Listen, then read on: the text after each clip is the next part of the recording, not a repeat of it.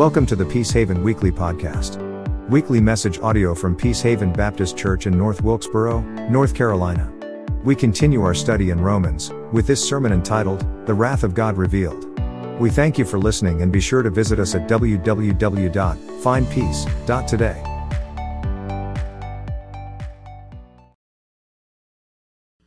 As we continue in Romans, we're kind of going to backtrack just a little bit this morning to start off with, kind of as a review of what we talked about last week.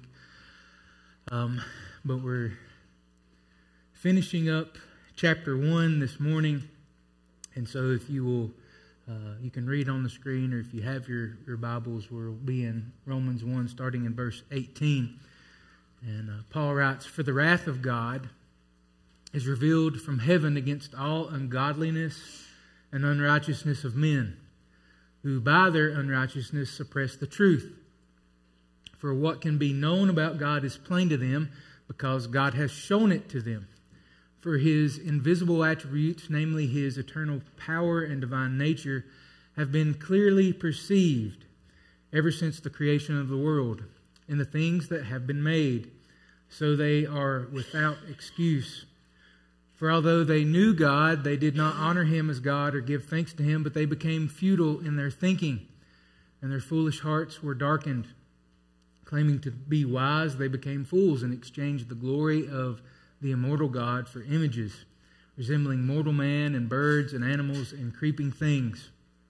Therefore, God gave them up in the lust of their hearts to impurity, to the dishonoring of their bodies among themselves, because they exchanged the truth about God for a lie, and worshipped and served the creature rather than the Creator, who is blessed forever. Amen. For this reason God gave them up to dishonorable passions. For their women exchanged natural relations for those that are contrary to nature, and the men likewise gave up natural relations with women, and were consumed with passion for one another, men committing shameless acts with men, and receiving in themselves the due penalty for their error. And since they did not see fit to acknowledge God, God gave them up to a debased mind to do what ought not to be done. They were filled with all manner of unrighteousness, evil, covetousness, malice. They are full of envy, murder, strife, deceit, maliciousness. They are gossips, slanderers, haters of God, insolent, haughty, boastful, inventors of evil, disobedient to parents, foolish, faithless, heartless, ruthless. Though they know God's righteous decree that those who practice such things deserve to die, they not only do them, but give approval to those who practice them." And so last week we talked about God's general revelation to humanity. And by His general revelation, we looked at how Paul says that in creation the invisible is made visible, that God's eternal power and divine nature can clearly be seen in nature, in the created world around us. And by eternal power, Paul talked about God's ability to create. And so God speaks creation into existence in Genesis. And so that's His ability to create out of nothing. And His divine nature, Paul is talking about the fact that God has no limitations. And so we have really big words to describe that. God's omniscience, that He is all wise, that He has all knowledge and wisdom, that there are no limits to God's knowledge and wisdom. And then God's omnipotence, which means He is all powerful. There's no limits to God's power, His ability. And so all people, since we have this display of creation around us, and we can marvel and awe at the works of God in creation, we have no excuse. And so humanity has no excuse. No one can say, I don't deserve judgment, because we have suppressed the truth. We have tried to say, even though I know there is this existence of a God that has created us, that has to be transcendent, that has to be higher than we are, We have tried to put that God on silence, to seek autonomy, independence from Him. And we are, humanity is godless, desiring to determine for ourselves often what is right and wrong, what is good and evil. And so Paul says that all people are unrighteous. We often act opposing God's design and purpose, and we often don't do what we should be doing, how God has created us and the purpose He has created us for. We often don't do what we should, and oftentimes we do what we shouldn't be doing. And so both of those are sins against our Creator, against God. And Paul is basically saying that there is evidence of humanity's inversion of worship, that we have worshipped creation rather than the Creator. And so this morning, kids, as we look in your notes, idolatry is going to be... Nope, I didn't put it in there. Idolatry is going to be our word for the day. And so Paul is speaking about idolatry, and it comes in many different forms. We often think about idolatry as maybe having a statue or a carving or a figure that we bow and worship to, and there are religions that do that. If you remember, one of our mission partners that had spent some time overseas, that when she came back, she talked about the gods in the village that she visited and how there was a statue, and there were statues of rats around the base of the figure. And so those people prayed to those rats, and they thought that the rats would carry up their prayers to their God. And so there are people that worship those statues or figures of a false god, of a deity. But idolatry is really centering our lives on something or someone other than God. And we're going to talk a little bit more about that at the end of service. But that thing or that person now becomes our sense of purpose. It gives us our sense of purpose, our life meaning, and it can become what we crave, what we want to spend our time and money on. It's what influences our mind or captivates our thinking, our thought process. And so it can be something that controls how we spend our time, how we spend our money, the daily routines that we have can be centered on something or someone other than God. And that is what Paul is talking about. That's idolatry. And so since we have this inverted worship where we have worshipped creation rather than Creator, God's wrath, Paul says, is being revealed. And so the question now is how is God's wrath being revealed? Paul is going to talk about God's wrath in these first two chapters in two different ways. Next week we will see what Paul says about a coming day of wrath. And this is a day when all people will stand before God and be judged. They'll be held accountable for how they have lived their life, what their thoughts, their deeds, all of those things we will stand accountable before God for one day. And those who do not obey or submit to God and His truth will be punished. And those that do honor God and the work of His Son Jesus, we will have eternal life. And so Paul talks about a future day of judgment, of the wrath of God. But first here this morning, he talks about God's wrath as a present reality. He doesn't say God's wrath will be revealed. He says it's being revealed now. And so we want to look at that this morning. He doesn't mention really earthquakes or tsunamis or natural disasters, although that can be part of God's wrath. But 3 times Paul says God gave them up. And so Paul is associating God's wrath with this giving up or handing over that God does. And this is God removing Himself, removing His restraint, removing His grace on people's lives. And basically, it's when we say, I don't want anything to do with God. I want to live independent. I want to make my own rules. I want to live life as I see fit. And Paul says the wrath of God is that he says, okay, you want me out of the picture? So be it. So God hands us over to our own desires, our own way of thinking, our own consequences of our actions. And we can see where God does this in the Old Testament. If you think back to our study in Exodus, God sent 10 plagues upon Egypt to Pharaoh. And after each plague, Pharaoh had an opportunity to repent.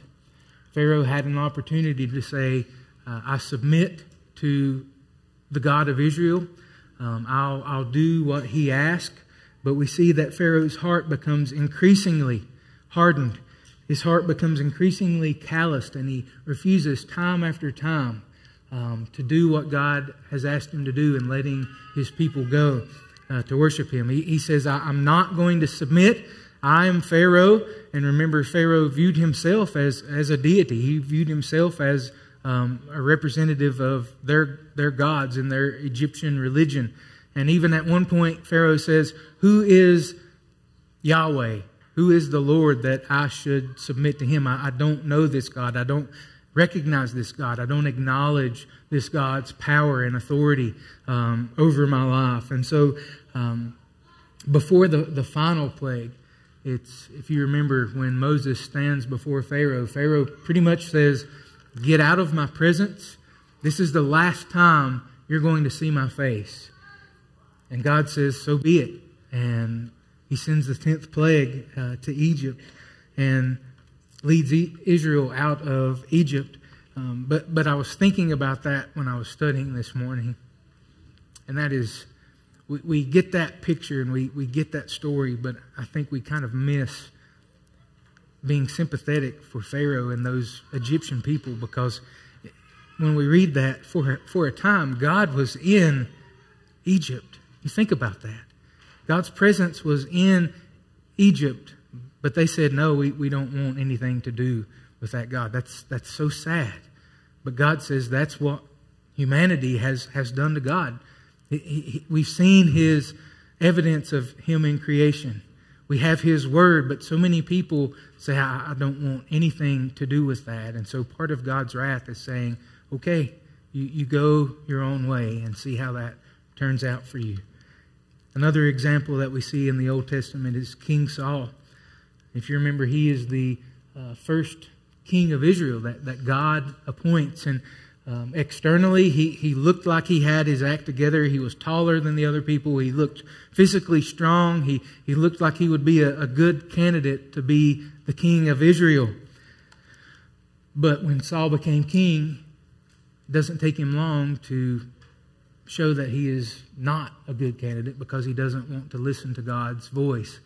When God gives him instructions, he chooses to do things his own way, and even has good intentions about how he does things, but he doesn't do the things the way that God wants.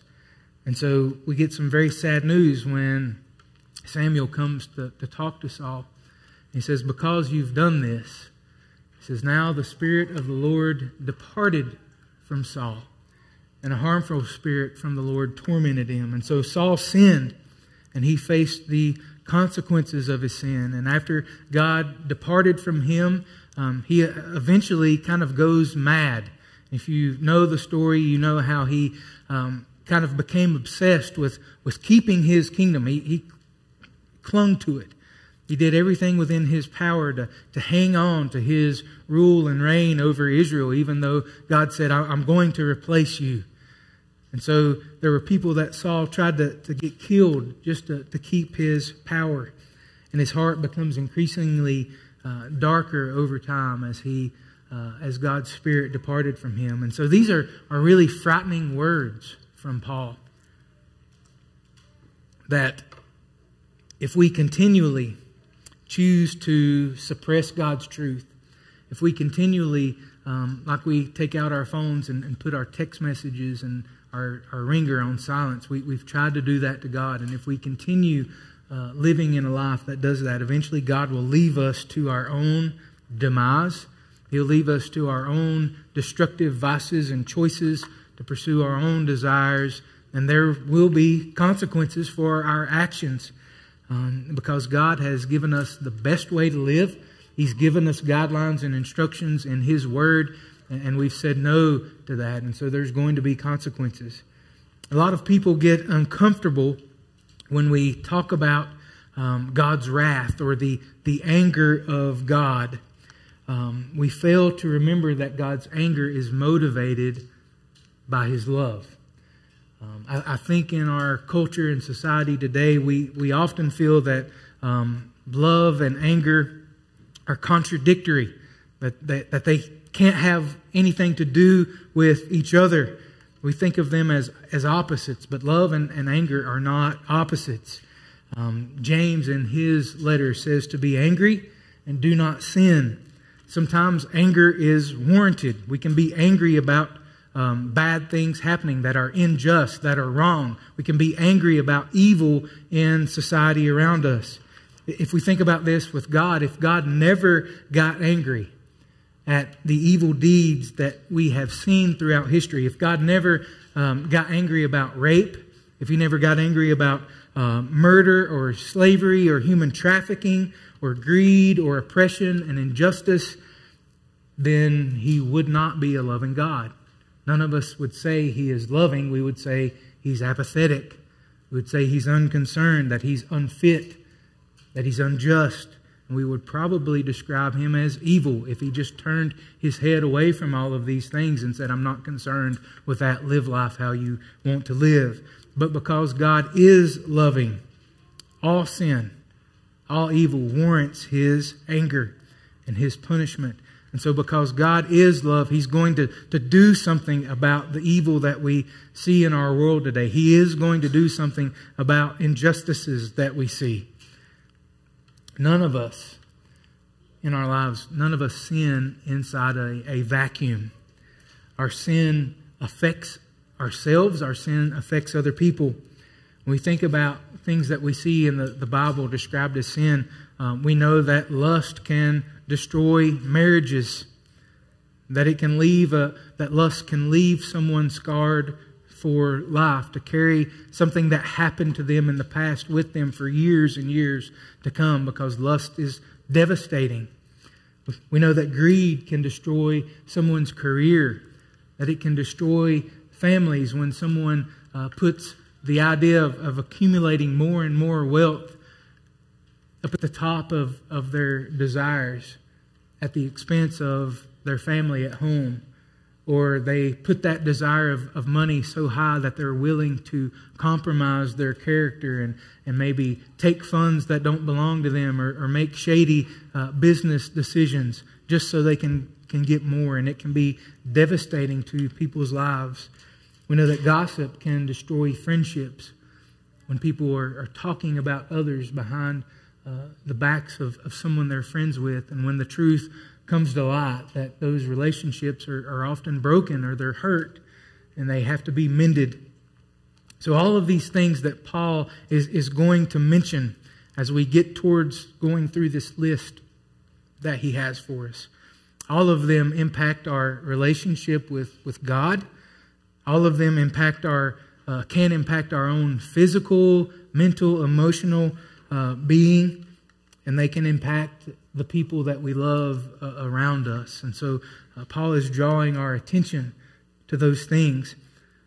His intention is not that we would ask, what kind of God is this? What kind of God is it that gets angry at people for doing wrong?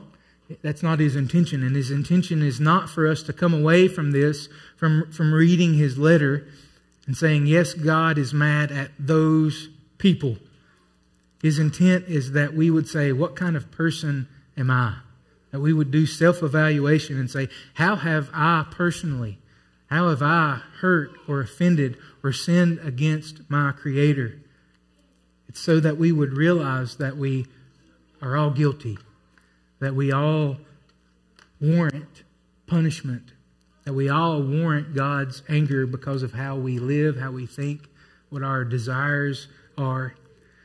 And Paul says, since humanity has now moved from not just suppressing the truth, but exchanging it for a lie.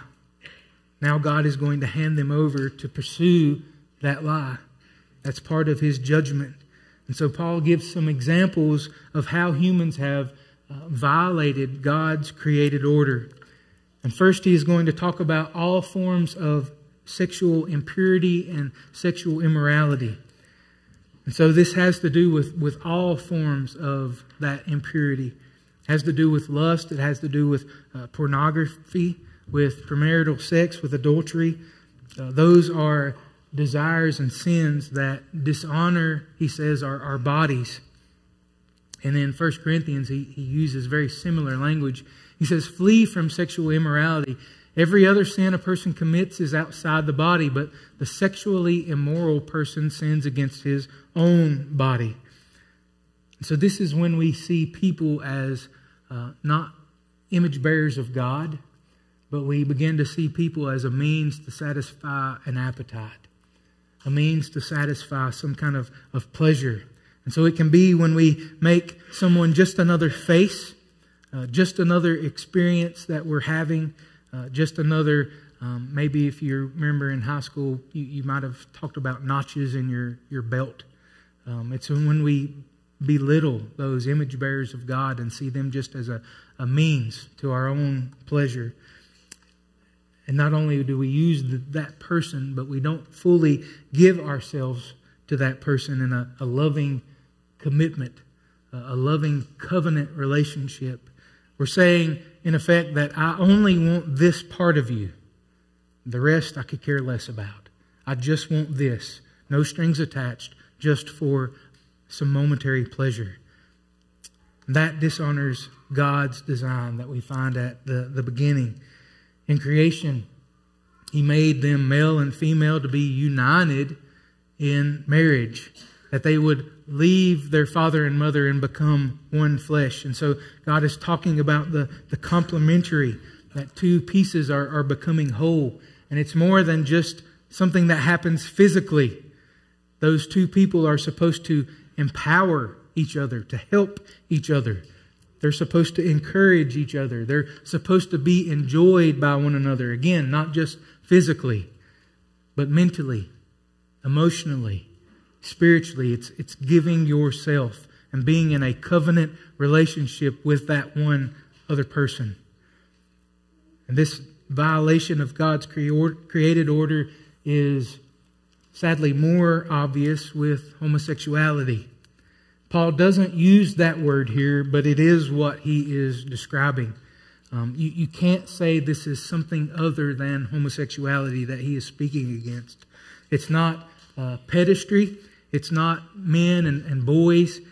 Paul says it is men committing shameless acts with men, just like women have exchanged their natural physical function for something else. And this was not foreign to Paul. This was actually pretty common in Paul's day. It's not a new invention. It's not something that we have just arrived at recently.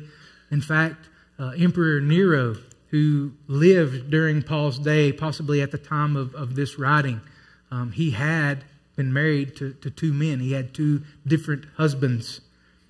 And so Paul is again saying that this is against nature. It's against God's created order. It's unnatural. It's improper. Anything outside of God's design in marriage between a man and a woman. He's saying that it is not complementary now. And that is very evident not only in our physiology, but it's also evident in biology. And there are consequences, Paul will say, to all forms of sexual immorality. There are consequences when humanity chases and pursues those desires. And he says that those who practice these things will receive in themselves the due penalty for their error. And Paul doesn't give us specifics of what that is. It could be that he is talking about guilt here.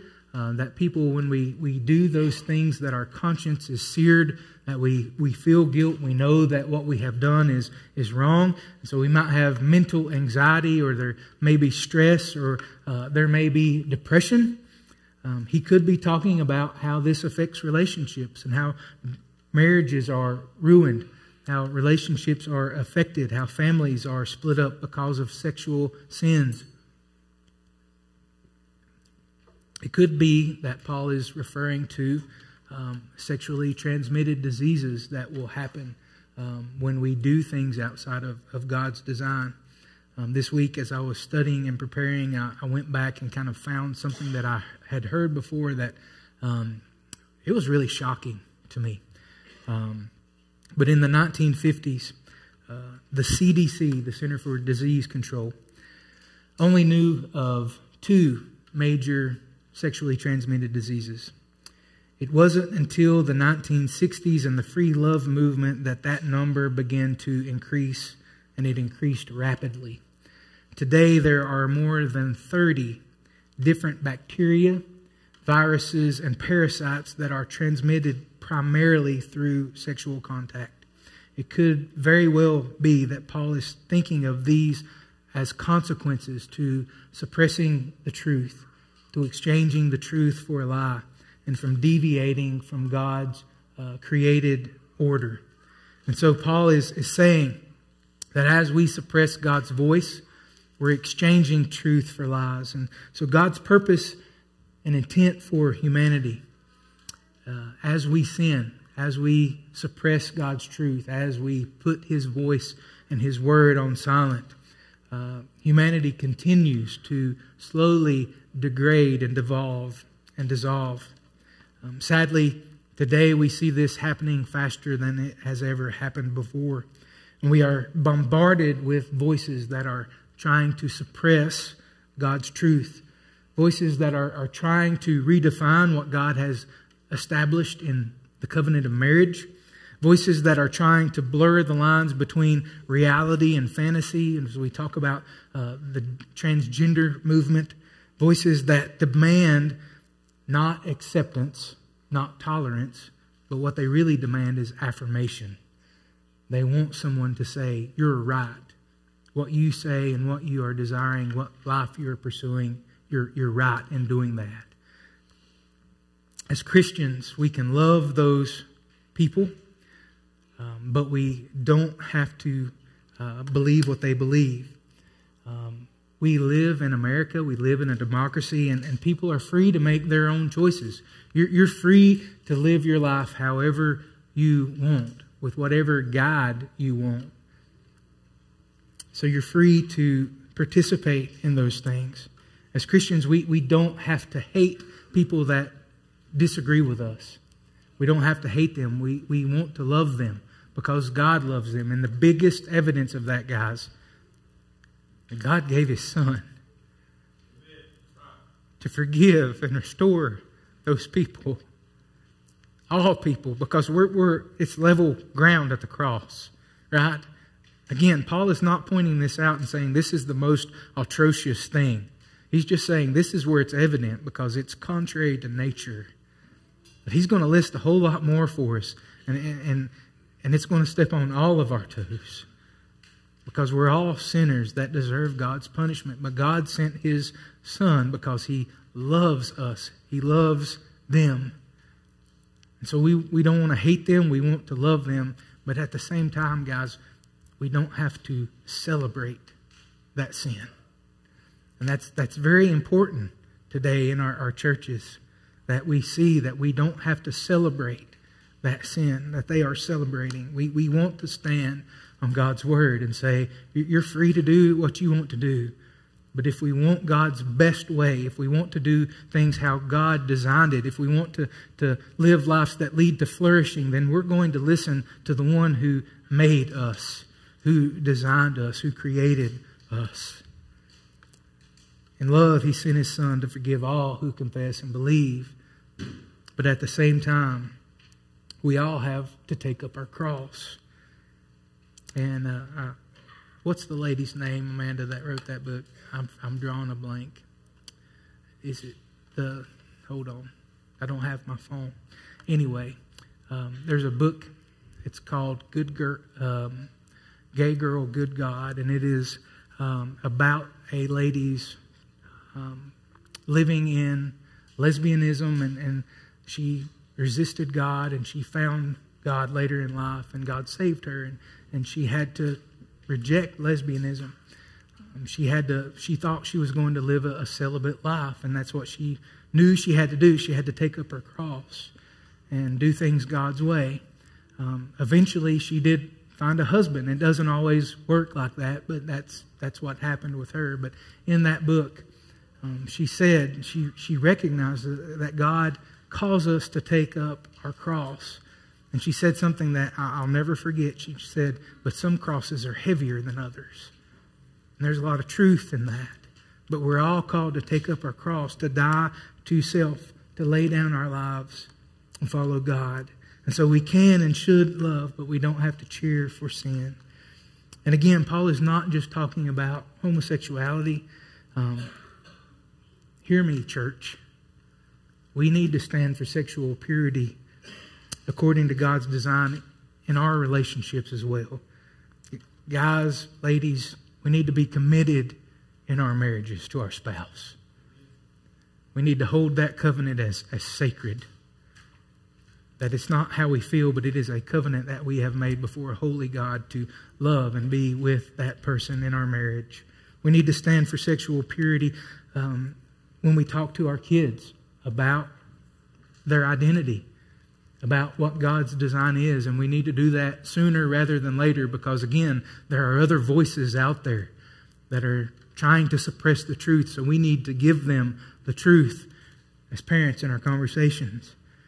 And then finally, I'll just throw this out there. Men, ladies, if you have an addiction to pornography, get help. That's not God's design. That's not His way. There is a better way. So we need to take those sexual sins, all of them, very seriously and hold those in honor before God. And Paul is going to continue just in case you think he's not talking to you. And this is where we really say, ouch. Paul says if we worship someone or something other than God, it degrades, it dehumanizes us. But we are all guilty. We're all capable of some manner of unrighteousness. And so he goes through this list, and I'll just kind of go down through it. He talks about wickedness, and that is perverting virtue for unjust gain. So this is someone needs help. I'll help them out because now they will owe me. It's not just because you want to help them out. It's because you want them to be indebted to you. I'll pretend to be their friend for a while so I can catch them in something and call them out in front of everybody. Because you don't want to be their friend. You want to catch them and make life worse for them. He talks about covetousness or greed, the desire for not only more, it's really a desire for excess, more than enough. He talks about malice. This is acting with intent to harm or damage someone or someone's reputation. He says envy is included in the list. And this is, I think we could all say ouch to this. Sometimes we're guilty of this. It's resentment at someone else's success. That's what envy is. It's when we see someone else succeed and we're jealous. We're envious of that success. He talks about murder, and of course this is the act of taking someone's life out of hatred. But again, Jesus talks about the heart attitudes that we have. That we may not necessarily be guilty of taking someone's life, but in our heart we may wish someone were dead. And I'll never forget, Scott, you spoke about this one Sunday morning, and you said that to hate someone and to think about murder in your heart is when we look at someone and say, my life would be better if you did not exist. Are we guilty of that? Are we guilty of saying my life would be better if you did not exist? He talks about strife, and this is bitterness in our hearts. This is holding grudges against people that may have wronged us instead of trying to reconcile things. He talks about deceit, and this is being crafty at deception. This is tricking someone, not telling the whole truth, being deceitful in purchases and buying and those kind of things. It's being deceitful. He talks about gossip or slander, and it's spreading rumors to belittle someone. Being haughty or boastful. So this is being puffed up with pride and arrogance, having a greater estimation of yourself than what's true. He talks about being disobedience to parents. This is not respecting those who are in authority over us, not respecting their instruction. He talks about being ruthless or unmerciful, not cutting someone any slack, having no compassion for someone. And so again, if you go through this list, guys, if you read this and something doesn't sting inside of you, read it again. And if it still doesn't, read it again, because Paul is talking about all of us and things that we all do, things that we all experience in our lives. This is Paul dropping the bad news that everyone is guilty. And yes, some sins are more visible, more obvious, but his main point is that all have sinned. And then he's going to be able to give us the good news, that Jesus came and died so that we could be forgiven. Jesus came to save sinners. And so the God of anger is a God of love. He is merciful. He is gracious. And we're going to talk about that more next week as well. And so Paul's point is don't continue to reject God and push Him away. I guess we could look at Jesus' parable in Luke. I think it's Luke 18. Jesus gives us the parable of the publican and the Pharisee. And Paul's point here is kind of like what Jesus said, is don't be like that Pharisee. The Pharisee went out to pray one day and he said, "Oh God, thank you that I am not like that person. Thank you that I've been a good person. Thank you that I've had my act together since I was young. Thank you that I'm not like them." And the publican came out and he beat his breast. He said, "God, be merciful to me because I'm a sinner." Paul wants us to see that this morning. That what we rely on is God's mercy and grace in our lives. And so that we should all say, "God, be merciful to me because I'm just like them. I'm just like them. I've rebelled against you. I've sinned against you. God, be merciful to me, a sinner." Kids, we'll talk about this and then we'll close. When we talk about idolatry and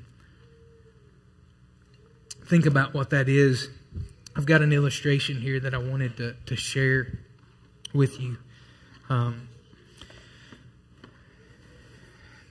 Paul is telling us that as our Creator, God deserves to be first in our lives. And when we talk about God being at the center, that our thinking, the things that we do, God should be at the center, affecting all of that. Especially if we know Him, because our lives are empty and God fills our lives. So this water is like God filling our lives and God being at the center of our lives and everything that we do. In Proverbs it says, children, in 3:21 it says, "Children, do not lose sight of these." It's talking about God's promises and who God is. And it says, don't lose sight of these. Keep sound wisdom and discretion, and they will be life for you, life for your soul, and an adornment for your neck. And then you will walk in your own way securely, and your feet will not stumble. If you lie down, you will not be afraid. And when you lie down, your sleep will be sweet.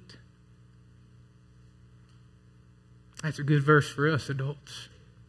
That we don't have to carry the guilt and the shame, that we can lay down and sleep sweetly because God has forgiven us, because of what Jesus has done. But kids, when we talk about God and our lives centering on God,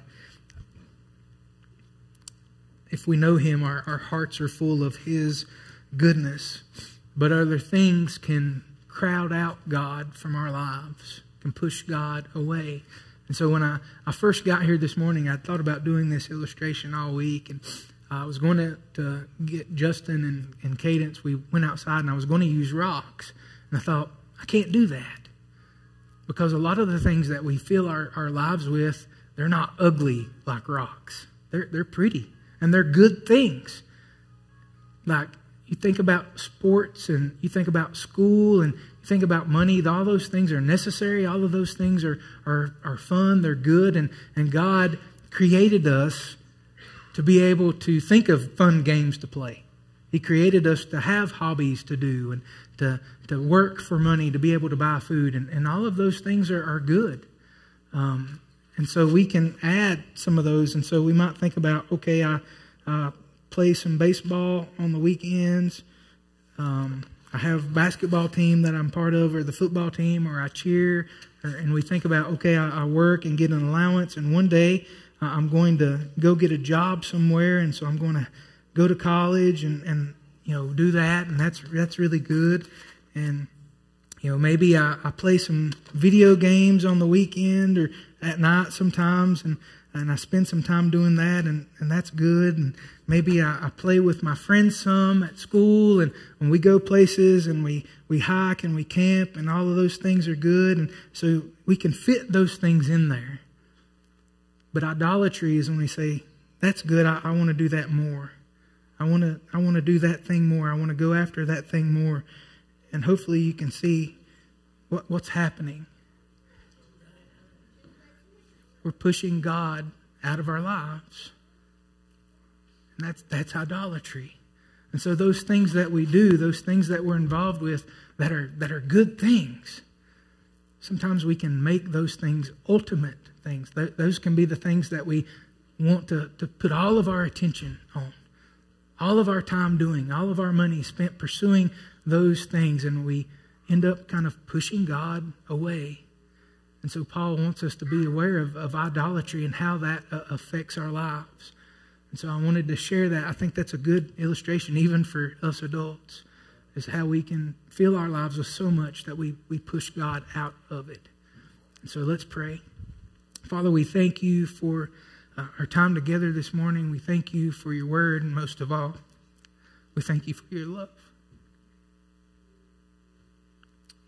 Because none of us deserve it, and you give it willingly, and you give it abundantly. And so, God, we praise your name.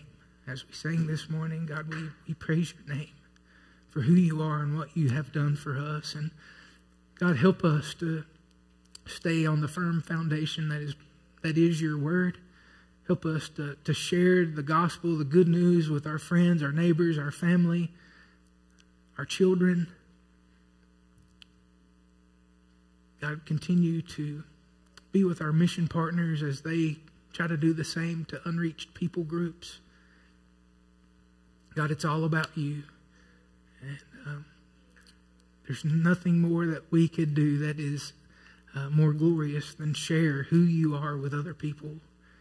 And help us to follow you. Help us as we make decisions, as we have our hobbies and things. God, just give us discernment and show us if there are things that we need to lay down so we can pursue you more. In Jesus' name we pray. Amen.